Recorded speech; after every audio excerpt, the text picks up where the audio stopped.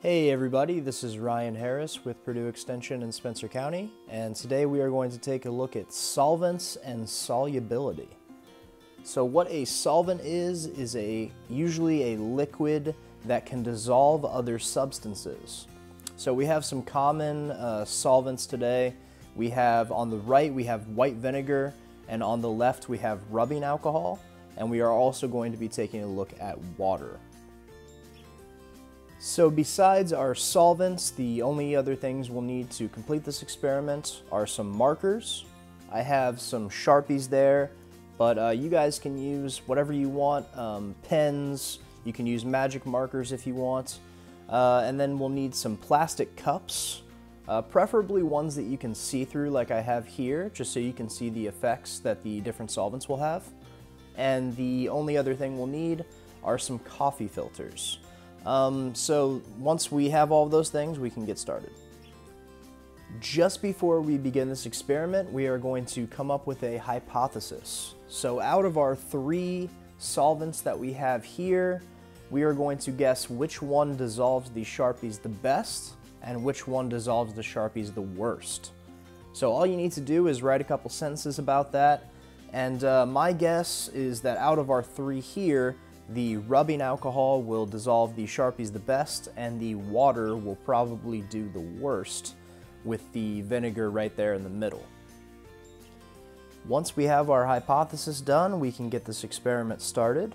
So the first thing we'll do is take 3 coffee filters and draw some circles on them, just like this.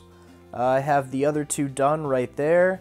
And then once we have filled our cups with our different solvents, we can put our coffee filters right in the solvent, just enough to where they touch the liquid,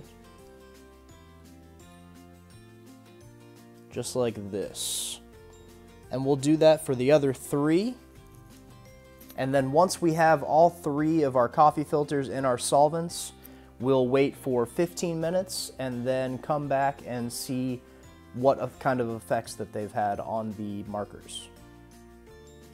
Alright, it's been 15 minutes since I last put these coffee filters in our different solvents. So we're going to take a look at our different coffee filters to see how well these solvents dissolved our markers. If we start from the left, it looks like our rubbing alcohol did in fact do the best, and you can even see some of the color here in the rubbing alcohol. And then it looks like our water and our white vinegar did just about the same, and that's not a whole lot at all. You can kind of see some of the color here in the white vinegar, so maybe that did do a little bit better than the water, but they look about the same. And very clearly the rubbing alcohol did dissolve our markers the best. So that'll be our answer, and that did confirm my hypothesis. So I thought the rubbing alcohol would do the best, and it did, but the other half of it was I thought the water was going to do the worst, and it looks like it did just about as well as the white vinegar did.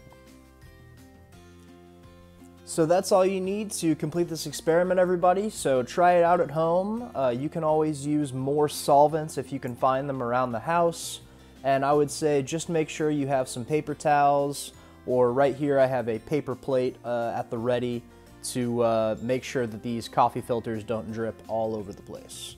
So have a great day everyone, and we'll see you soon for more videos.